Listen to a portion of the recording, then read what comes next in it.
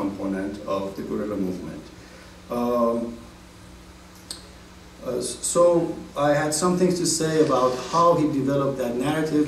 I must say that I read this manuscript that was sent to UCLA for Nikki Kelly, my teacher, to look at, and Kelly was whatever, couldn't deal with it, and gave it to me to read. I was a graduate student. I read it, and of course I was again blown away, and the book had not come out, and there was one question I had for him that remained to be answered, because I said, well, look, you told the story of this organization that you called revolutionary and socialist, and they admitted borrowing from Marxism, and they kind of read that back into Shi'i sources, and after the revolution they were there, they were shut out of power. Khomeini never acknowledged them, although he had borrowed a lot of things from them. He was clever enough not to denounce them like the rest of the clergy. He remained silent, then afterwards they launched their uprising against the regime, and like everybody else, the rest of us were pummeled and crushed and destroyed. And then he traces that story into how they turn into this religious political cult in exile that become a tool of Saddam Hussein's invasion of Iran. And the big question is, how can that amazing transformation take place in about 20 years? How can you go from this breakthrough, auspicious beginning to this tragic, farcical ending? And I think I remember the response he gave me was, I have an answer for you, but there wasn't sufficient time to explain in the book. I'll tell you sometime later. So this maybe Millie can tell us now. We haven't had a chance to discuss that. So how much more time do I have, Mr. Chairman? 2 minutes max. 2 minutes, okay, 2 minutes max.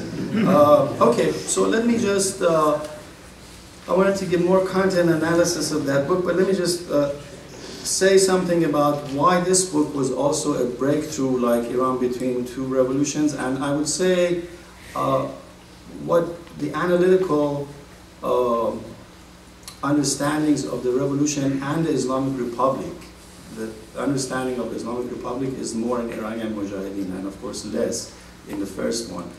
I think that remained basically unchanged in even Khomeiniism, and that what he had to say, the big breakthrough things he had to say, he had said, I think, in those two early books. But if you understand him in the context of the 1980s, as Kaver mentioned, everybody, people who became experts, Said Amir Arjuman, others were obsessed with Shiism and ideology, but Abrahamian was showing the class and social underpinnings of, he did not devalue ideology, but he grounded it in social theory and things like class conflict. That was very important, and that remains standing until today. And this was different from also even works that appeared in the 1990s, Dabashi, for example, who assimilates all strands of what he calls Islamic ideology into one overarching, one single coherent reading of Shiism, but Tabatabai, Ayatollah Tabatabai, Khomeini, Shariati, Al-Ahmad, all of them are building Islamic ideology. But if you read Abrahamian, no, that's not the case. Revolutionary interpretation of Shiism was something else, and so that was the difference. So in the interest of time, before Turaj calls me to halt, I am going to stop, and we can talk more about these in Q&A conversation. But just one more thing, I'm going to abuse my position because I see so many people here that I think should speak, such as Surush Aziz Senior, I guess I'm Junior also here, and maybe they should definitely take part in this conversation.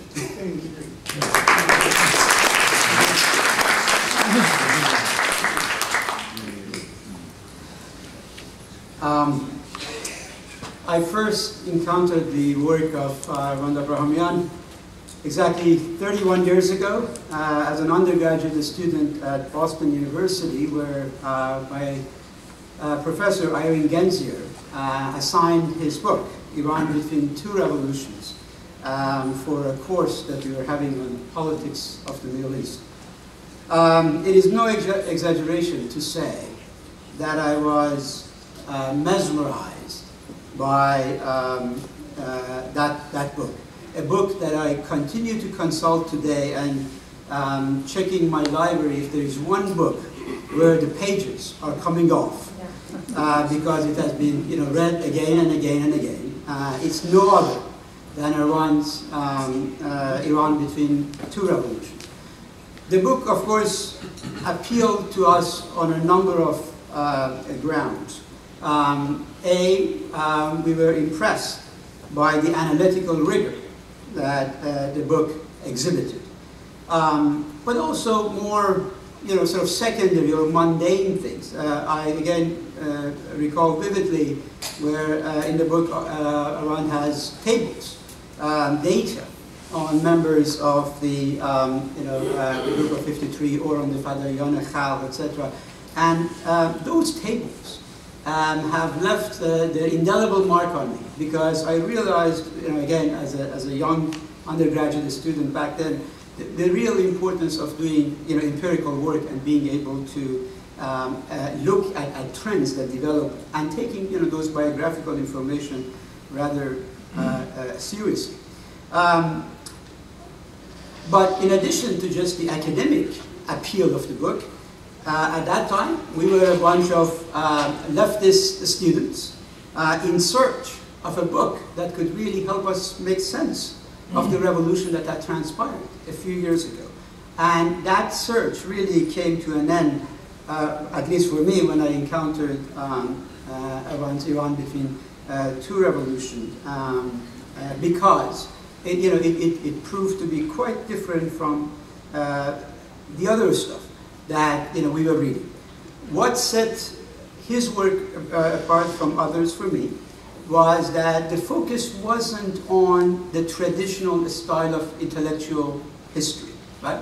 Ervand is not concentrating on one individual and not seeing the larger ambiance in which that person is working. This is social history. Individuals, thinkers, etc. are located in a larger context of what is happening in the society at that time. I don't have time, of course, to provide ample examples of individuals that he does this for, whether we are talking about the Qajar era or the Pahlavi era. But again, let me just say that whether it's a discussion of Talibot, Malcolm Khan, Kermani, this is the type of intellectual history or social history that is worlds apart from that undertaken by the likes of Feridun Adamiyat, for example.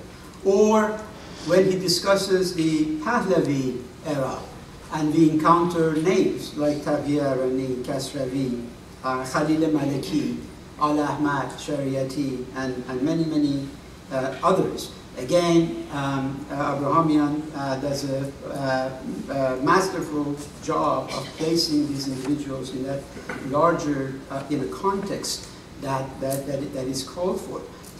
My colleagues were mentioning their favorite essays. Perhaps my favorite essay was the one that Afshin just referred to, the one on Kasravi, on the national integrationists of Iran.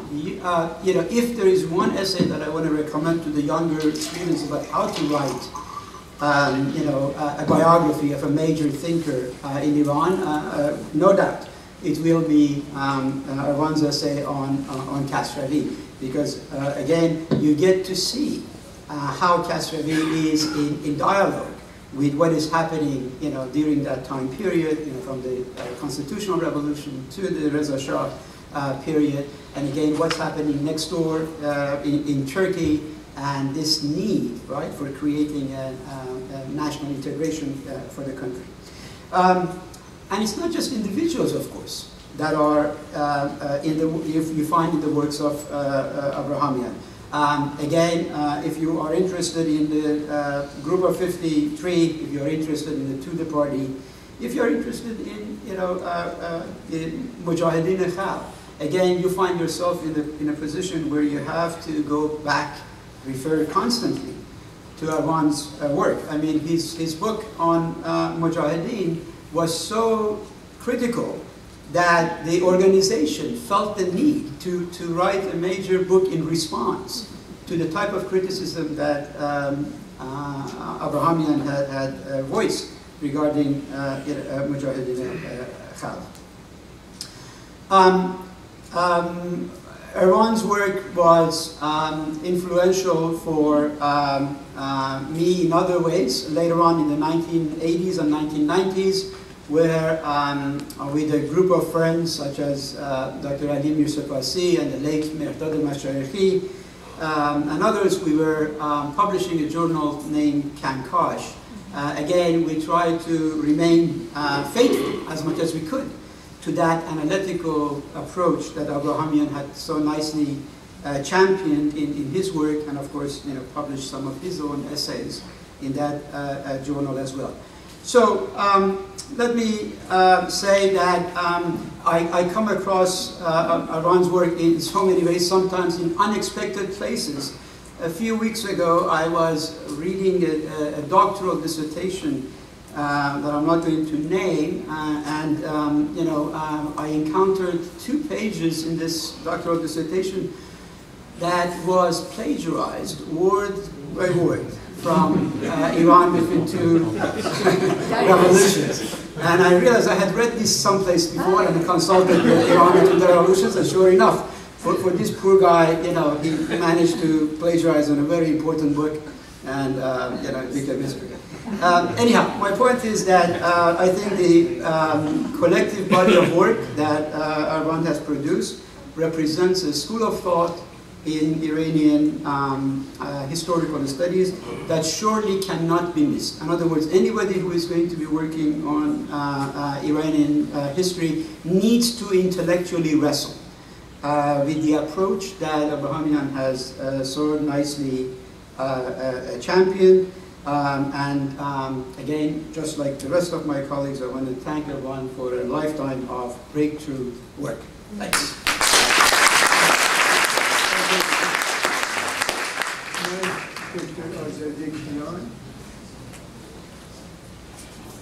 Thank you.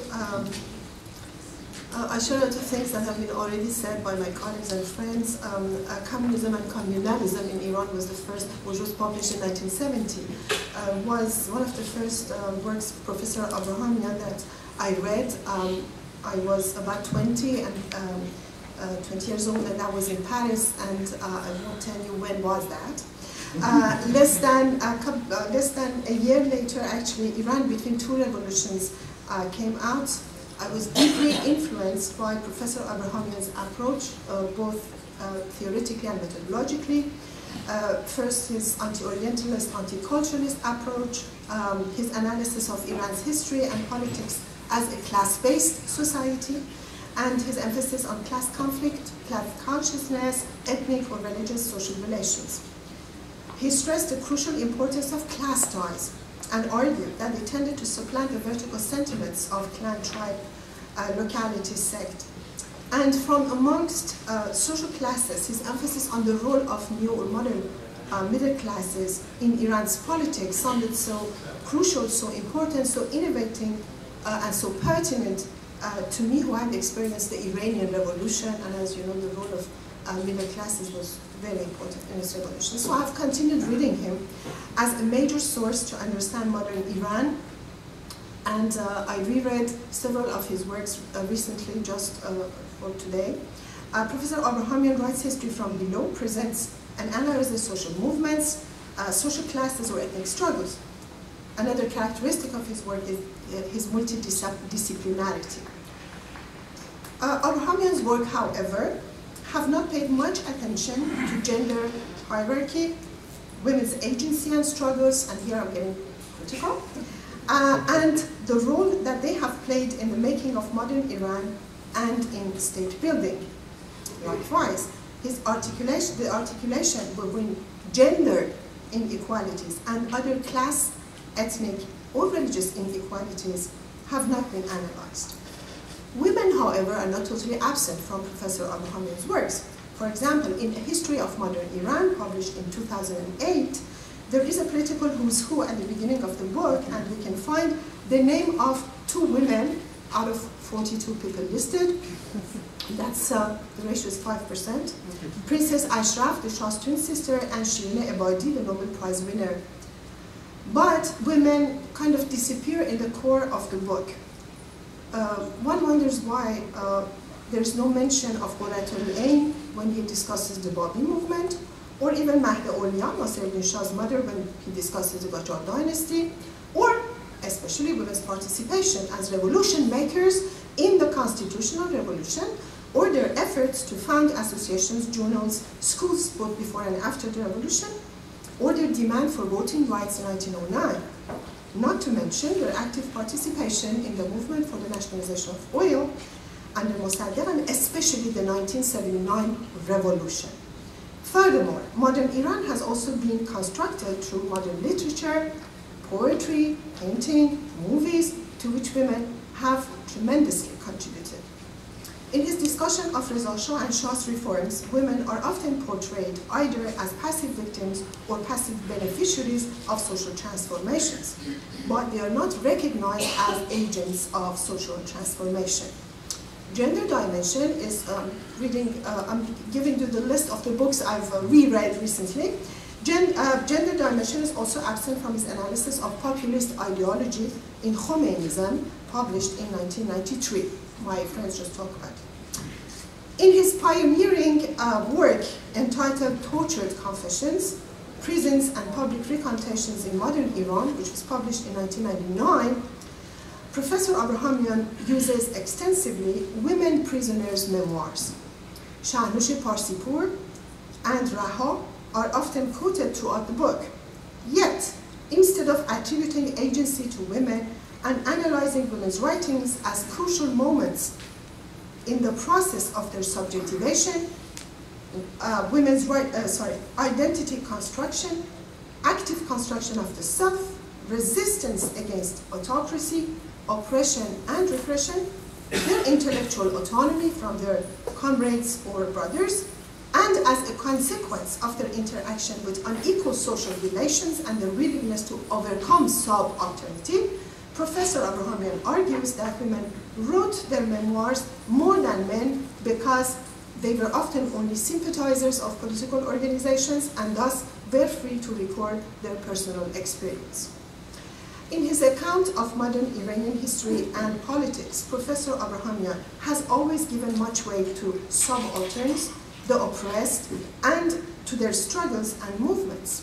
The problem is that he has considered the oppressed as gender neutral. Gender social relations, however, are at the heart of social relations of power. Critical examination of various domains of knowledge is necessary to the understanding of obstacles toward gender, class, race, religious, or ethnic equality and social justice. So let me end my talk by asking a question to Professor Abrahamian. I want to know whether he agrees with me or not, agrees with my contention that historians, even those who stress class, race, religion, or ethnic dimensions of social relations of power, but neglect gender dimensions, end up writing his story instead of history. Thank you.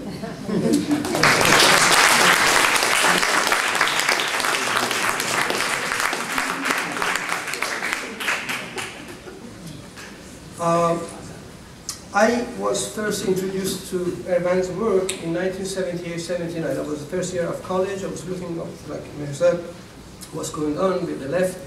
And I read articles by him in merit reports, and they were very useful, and after that I followed.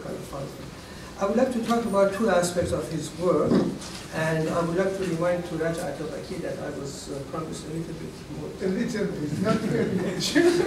So, I will talk about the coup d'etat and the Tudeh party, Bahs Shirin coup d'etat in a moment. But first I would like to talk about two of his articles, which were published in 1974 and 1975 about the differences between European feudalism and Middle Eastern despotism, or the Asiatic mode of production. The reason I would like to talk about these two articles is because either of them or the two together are very useful in classroom environments if you want to basically promote some sort of discussion among students regarding whether cultural issues determine political systems or socio-economic issues.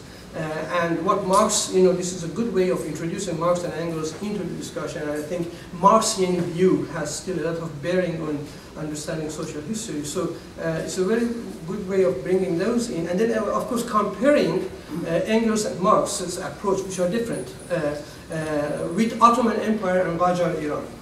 Which, for those of you who teach Middle East history like I do, we cover both the Ottoman Empire and Qajar Iran in modern times, and the difference between the two, the type of government that they had, the type of control that they had from the center to the periphery, is very much open with this, for discussion, with this article being put for kind of classroom discussion. So that's the first thing I wanted to say.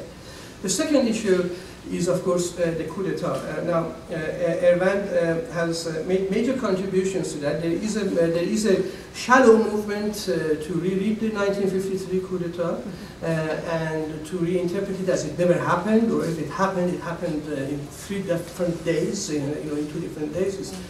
And we were all both in a conference in Manchester last year, and he made a keynote speech. He has published a book on that issue, and an article before that, and of course he attends to that issue thoroughly in Iran Between Two Revolutions. So the 1953 coup d'etat is a subject that he has opened the way for others to follow, myself included. And then, of course, the study of Tudeh Party, not only the social base of Tudeh Party, which you mentioned, and the way he approached in trying to determine where the social base is, but also opening the way for understanding different political tendencies within the Tudeh Party, and even bringing out some people that we may not have encountered, like Ashari Efrem, which I think has disappeared, and you kind of resurrected him. And this type of resurrections are pretty useful to understanding one's history. But there are still, of course, controversial issues remain in the study of coup d'etat. That's why I call it Bahs Shirin coup d'etat. One issue Van Moghadam mentioned is what was the primary cause behind the decision to stage a coup d'etat? Was it really oil, or was it really ideological Cold War concerns? Prominent heavyweights are behind each argument. So, Mark Gazirovsky has done a lot of work based on American research on American intelligence and archives, and Ervand and Mark have a different view on this, of course. And this is open for discussion. Maybe if he has time, he can go back to it, but he has written on it, but I would like to bring it up. Was it the American concern for Cold War issues, primarily the falling of Iran into the hands of the USSR, that caused the toppling of Dr. Mossadegh's government, or was it really oil? Well known there was an excess of oil in the market, and there was no immediate need for the lack of Iranian oil, for the absence of Iranian oil in the market, and the absence of Iranian oil for the past 2 years since nationalization didn't really fluctuate the market. So which one is it? My question to Ervand is it possible that the coup d'etat happened for two different angles? I mean, for the Americans, it was Cold War ideological. For the British, it was oil. And that the British could bring the new American administration to back their plan, because they contacted Eisenhower people even before they came to power after the election. Is it possible that they could come to the same conclusion, or the same point of, let's topple this guy, the old man, but they come from different angles? So that's one question. The second one is, the second issue is about the Tudeh Party itself. Of course, the role of the Tudeh Party has been controversial. I think when you read Ervand's work, you realize that the traditional Iranian, especially leftist view, but also some Muslim activists, that the Tudeh party betrayed khianat, the notion of betrayal, khianat, is put behind us. I mean, there was no betrayal. The Tudeh party was trying to respond to a very, very nerve-breaking and rapidly changing situation. But the fact that the question still remains. The Tudeh party, despite its rhetorics, despite its claims, despite its huffing and puffing, really didn't do anything. And he just waited for them to come and chop his head off. So what happened here? And Ervand has argued, and I think some of his arguments are very convincing, that if you wanted to use the military network, the Tudeh's military network, you needed to have access to tank divisions in order to counter the co-perpetrators, and that the Tudeh network was really among officers which were not, with no access to tank divisions. And modern coup d'etats are done when tanks are brought into streets and smashed into buildings. That is a very interesting and important point. But my point, and I would like to now pose a question from this angle, was that the Tudeh had access to weapons and could, to their own admission, distribute a number of weapons to its cadres, and indeed they had told the cadres after the first attempt failed on the 16th that they get ready to receive weapons. Bottom line, the Tudeh party remained completely inactive. My answer was it was paralyzed, and because of factional divisions, it could not make a decision. Are you, after all these years, I mean, what do you think? Let's go back to this subject and talk. Why did the Tudeh party not move at all? Why did it remain inactive? Why did the Tudeh party not use whatever facilities it had? I mean, it could have used them and lost. It still lost. But it could have taken a step. But it just decided to wait for the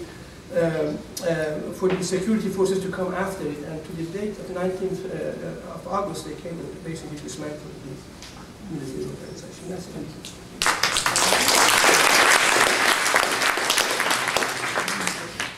I'm the last one. It's an honor for me to stand here in front of my supervisor, PhD supervisor, Ervand.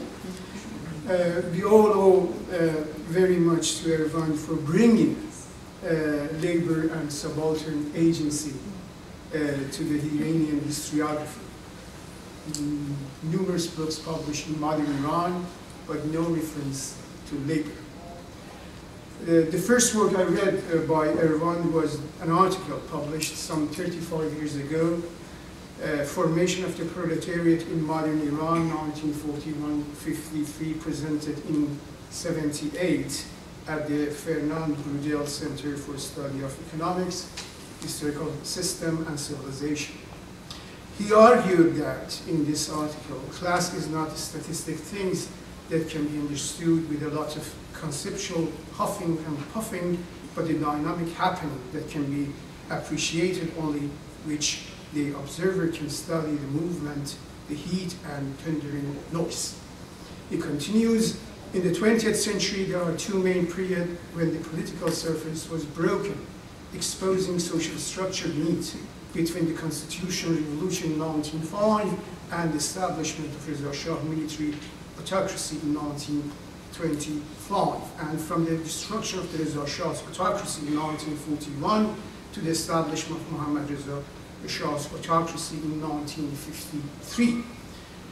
For the social scientists, he continues, these are two valuable periods in which one can examine the social base of politics, the social support for the competing parties, the relation between social forces, and thus determines whether these were such a things as class politics, class which was things in themselves, or whether they were also things for themselves. Things for class in itself, class for themselves. The interpretation, that was Ervand saying in his article, and then I should say that the interpretation of working class formation and representation as a direct outcome of structural economic change and capitalist development is common to the labor historiography of many societies, North and South. Iran is not exception in this regard. In Iranian labor historiography, if exists, the standard interpretation of working class formation and representation can often be found in the narrative mooted by the teleological Marxism. Ervand, with his neo-Marxist Thompsonian approach, does different. Yet, the conventional structuralist, objectivist definition of the workers and working class, along with a sense of what should be classified as authentic activism, can be challenged. Working class formation, in fact,